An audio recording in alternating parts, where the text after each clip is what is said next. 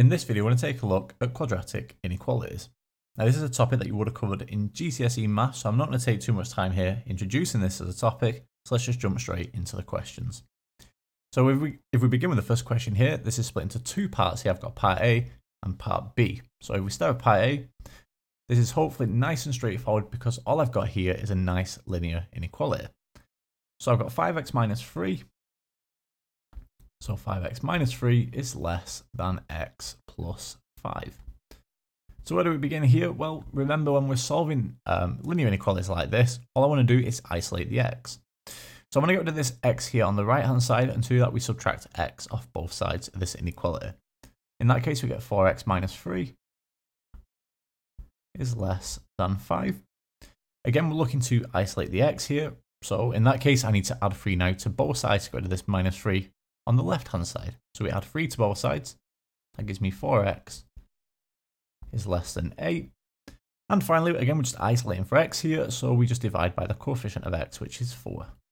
So therefore, x is less than 2. So that's the solution to part A. Let's take a look at part B now.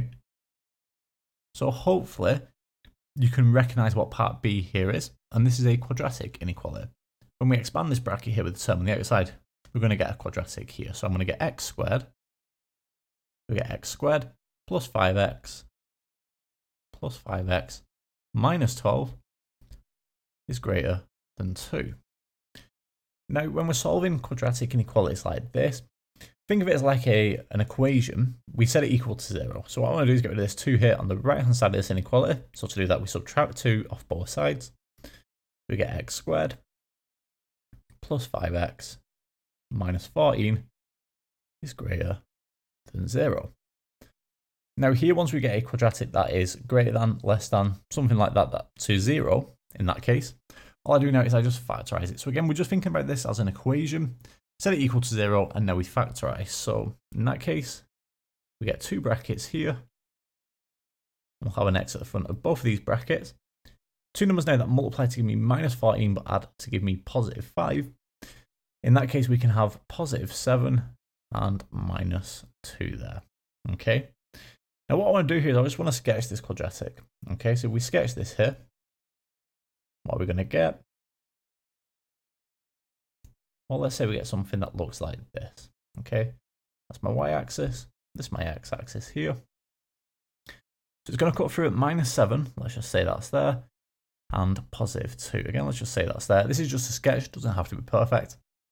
And it will cut through the y-axis at minus 14. Okay. Joining all this up here, what I'm going to get is something that looks kind of like this. Something like that. Should be a little bit neater, but you get the idea. So what we're looking for now is where is this greater than 0? Okay. So when we say where is this greater than 0, what we mean is where is this above the x-axis. So there's 2 places for this. And let's do this with a different pen color. Let's use orange. So 2 places where this is above the x-axis, we've got everything to the right here of 2, anything greater than 2, and everything to the left of minus 7. Okay, so anything smaller than minus 7. So the way we present the solution here, we say that x is greater than 2, or x is less than minus 7. Okay. Notice that the inequality symbol here matches what we start with. If this was greater than or equal, then this would be x is greater than or equal to 2. Or x is less than or equal to minus 7. Okay, so again, just take care there with your symbols. So that's a solution to part B.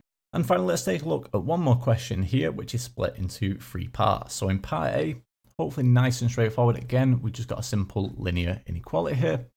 So what I'm going to do to begin with here is just expand this bracket. So we're going to get 3x minus 3 is less than or equal to 11 minus x. What I want to do now is isolate the x. So I want to get rid of this minus x here. So I'm going to add x to both sides. So we get 4x minus 3 is less than or equal to 11. And what I'm going to do now is I'm going to add 3 to both sides. And it gets rid of this minus 3 here on the left hand side of our inequality. So we get 4x is less than or equal to 14. And then finally, divide by the coefficient of x here. So divide both sides by 4. We get that x is less than or equal to 14 over 4.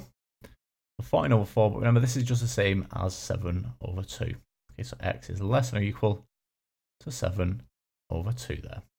Okay, so that's our solution to part A. So hopefully that was nice and straightforward. Now for part B here, what I've got is a quadratic inequality, but this is nice and straightforward because it's already been factorized. So all I need to do here is just sketch the quadratic and then present the solution.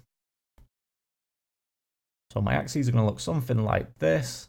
That's my x-axis, that's my y-axis. So we've got two solutions here. We've got -2. Let's say that's -2 there. And then we'll have 9 over 2. So if I say that's there, 9 over 2. And it will also cut through the y-axis, and that will be at -9 times 2, so that would be -18. Okay, let's say that's there. Now, if I join all this together, what we're going to get, we'll get something that looks like this. Should look a little bit neater. That's definitely not a nice sketch, but we get the idea. We get our U-shaped quadratic. Now, we're looking for where this is less than 0, so where is this below the x-axis? And if we do this using a different pen color again, just to highlight this, well, this will be this region here. Okay, this is where it's below the x-axis. Now, to present this as a solution, what we say here for our range of values is the variable that we're solving for here, x. So x lies between -2, so -2, and 9 over 2. Okay. Notice that the inequality symbol that we have here matches what we have in our question. Okay. If that was less than or equal to 0, then we'd need the equal symbol here as well for our inequality. Okay. But there we have it. So that's our solution to part B. And if we just take a look at part C underneath here, again, let's just use a different color for this. So part C, we're now looking for the range of values of x for which both part A, so notice this is part A, and this is part B now. Okay, so where is the quadratic inequality? Sorry, not the quadratic inequality, but where is the inequality solved for both of these regions? Okay, or both of these inequalities? Well, the easiest way to probably think about this is just to draw a number line. Okay, so if I just draw a number line here,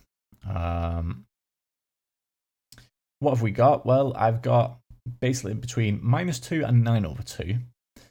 And we're saying that x is less than or equal to 7 over 2. So let me just put all that on the number line. So I've got -2, say, here.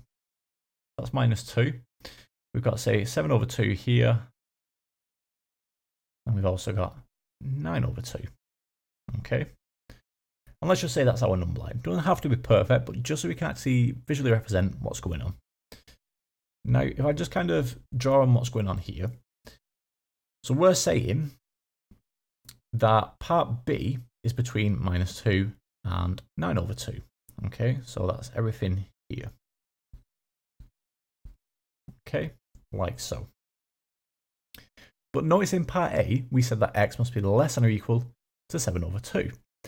So we've got to be slightly careful here, because if I do this in a different color, we're saying everything to the left of 7 over 2. Okay, anything smaller or equal to 7 over 2. So starting from here, everything to the left.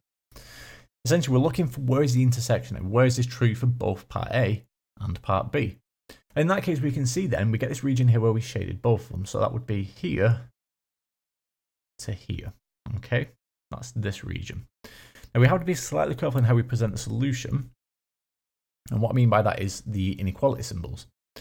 Because notice when we have this -2 here, this is a strict inequality, but for part A, this wasn't strict. This could include the 7 over 2. So when we present the solution here to part C, what we're saying is that x lies between these two values here. Okay, so -2. This is for the variable x here. But for our upper bound of our inequality here, then this is equals as well. So it's 7 over 2 there for the upper bound. Okay, because that's where it was here. Okay, so let me just write that again. It looks a little bit messy. So -2, including the 7 over 2 there. Okay, and there we have it. So that's our solution to part C there. Okay, and that brings us to the end of this video on quadratic inequalities. In the next video, what we're going to do is we're going to take a look at some exam revision for quadratic simultaneous equations and quadratic inequalities.